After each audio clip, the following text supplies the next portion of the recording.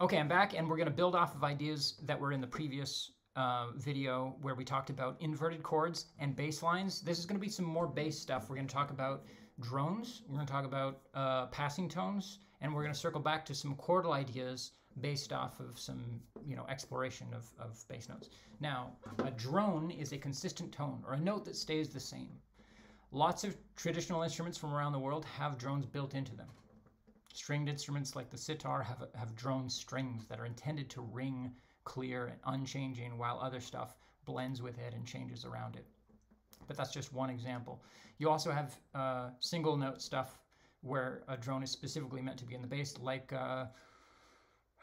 in Australian indigenous music, you have the didgeridoo, which produces a consistent bass tone. And in North American indigenous music, the drums essentially provide the same thing, a bass drone to sing over and create melodies. On guitar, you can use open strings as drones, obviously, and have chords.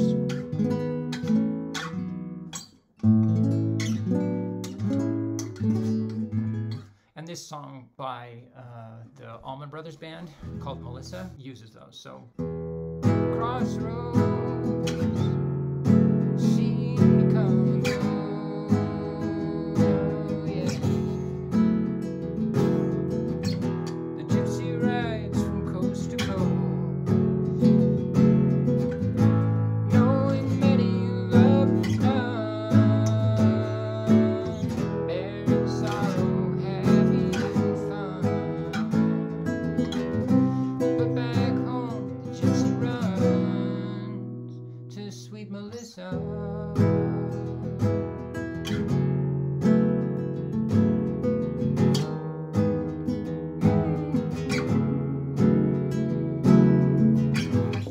Lovely song, but you can see what's going on there. They're just the basses, and then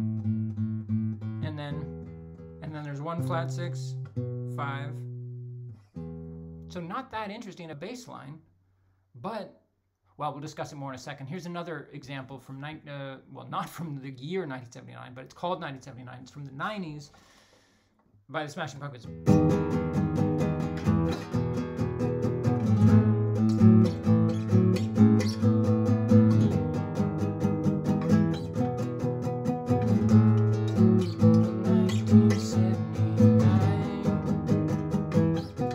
See what's going on there. Boom.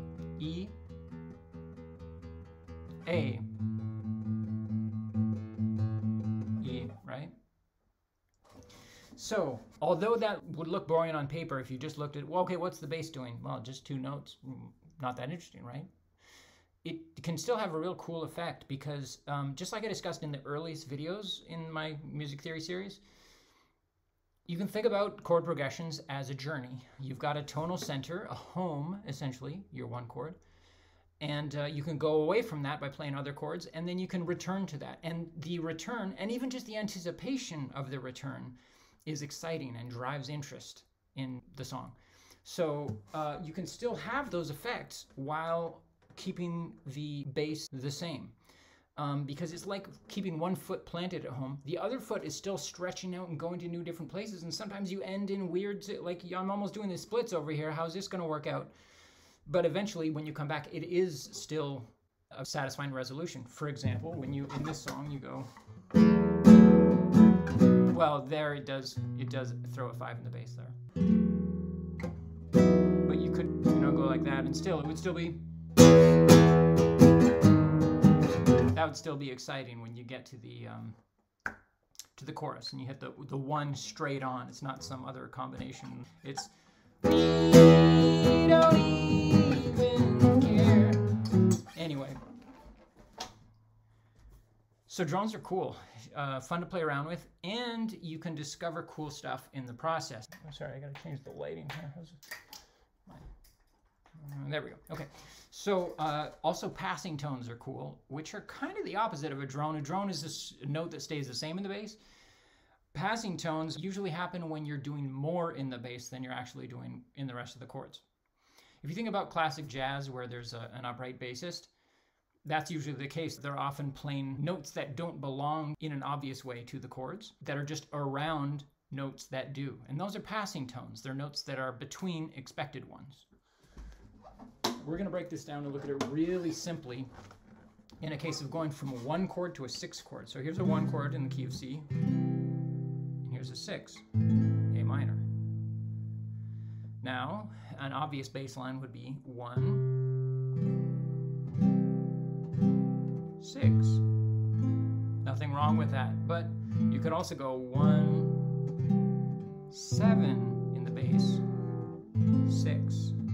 Now, you could think of this as its own chord, and you could be like, okay, what is that chord, and what should I call it, and how does it make sense theoretically? Well, but you could also just relax, free up the bass, use your basic chords, your normal chords, and then just be like, look, I'm going to let the bass explore a little bit. If it's going in between the chords, I'm just going to allow it and see what happens, and if I like the sound of it, I'll keep it. Now that's an example of a diatonic passing tone. Diatonic just means it uses notes that belong to the key. So this note is a B, and there is a B note in a key of C, right? Because the notes as outlined on the white keys of the piano are C, D, E, F, G, A, B, C. So it's diatonic. The alternative would be a chromatic passing tone, which is just a note that doesn't belong to the key that is inserted there. So flat 7, flat 6, and so on. Now, it doesn't just work in descending bass lines. You could go up. Anyway, free up the bass. You'll discover new possibilities for chords and for just sounds that you like, even if you don't understand what's going on.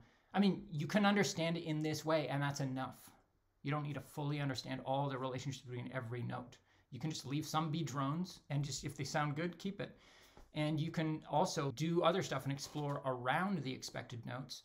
And again, if it works, keep it. But over time and through experimentation and through, copying other artists and learning their songs, some specific combinations of notes will start to earn a place in your repertoire of chords. And you'll just think of them. Now it has a chord identity, just because I've come across it enough times or in distinct, important enough situations where now I think of it as a thing. I'm going to give you 2 examples of what those are for me, but for you, these ones might not be the most salient and others might be. And you'll start to figure them out and be like, oh, this is a whatever, come up with a name for it based on what's going on. But again, just approach it like you're freeing up the bass and you're discovering new possibilities. So some of those are a 4/5 chord. I think I picked up on this from playing music by the band.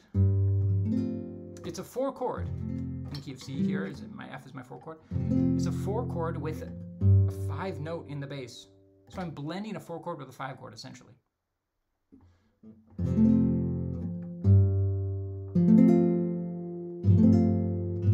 On its own, it has a lot of internal tension in it, right?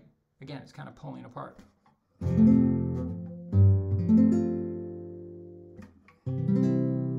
And that tension gets resolved in the cadence. So that's a cool possibility to be aware of. Another one is, I almost never use this one, but I became aware of it in a really specific time when I was figuring out by ear the song Saturn on piano by Stevie Wonder. It starts off on a 4, then goes 5/4. So the chord raises up to a 5, the bass stays the same, like a temporary drum.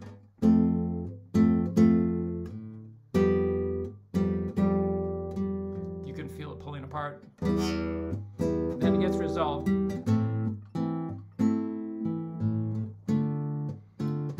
Just to live to us is our natural high.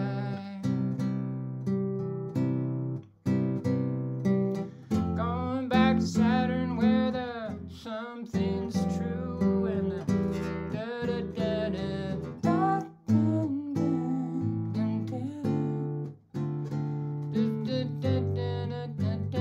da da. Anyway, those are just 2 examples. Again, you can discover your own. Free up the bass. Don't be over worried about what's going on theoretically and start exploring with the bass. You'll come up with cool possibilities and also end up with more compelling melodic bass lines too. There you go.